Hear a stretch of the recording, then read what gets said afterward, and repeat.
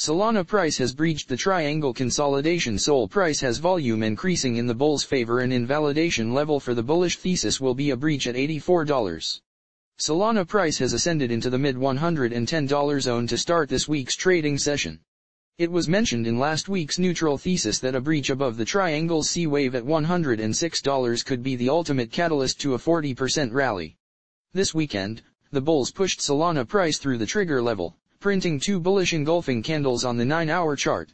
Solana price will likely continue rising as 5-wave impulses typically follow triangle breakouts. Solana price has completed the first impulse into the trigger level at $106 and will need two more impulsive waves to justify the validity of the triangle consolidation. It's also worth noting that the volume profile is increasing with large buy orders from investors, indicating strength and confidence in the current trend.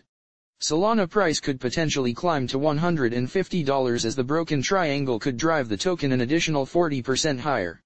Still, traders should keep an invalidation level in mind.